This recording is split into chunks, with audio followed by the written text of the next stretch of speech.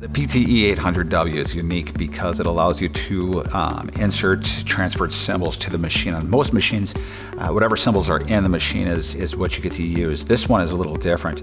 To access it or to transfer a symbol over to the machine, you do it the same way you do it with transferred templates with P-Touch Editor. Just take that symbol and send it directly on over here using P-Touch Editor. Once it's in the machine, you can go ahead and create a label with that transferred symbol.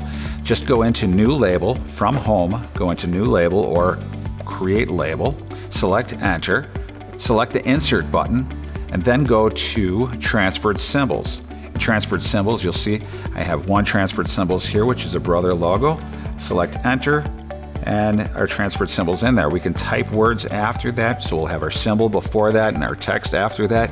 We could put a database after that, so we have our symbol there and then our database, or however we want to. But for this example, I'll just go ahead and print this transferred symbol to show you what that transferred symbol looks like as it prints from the machine.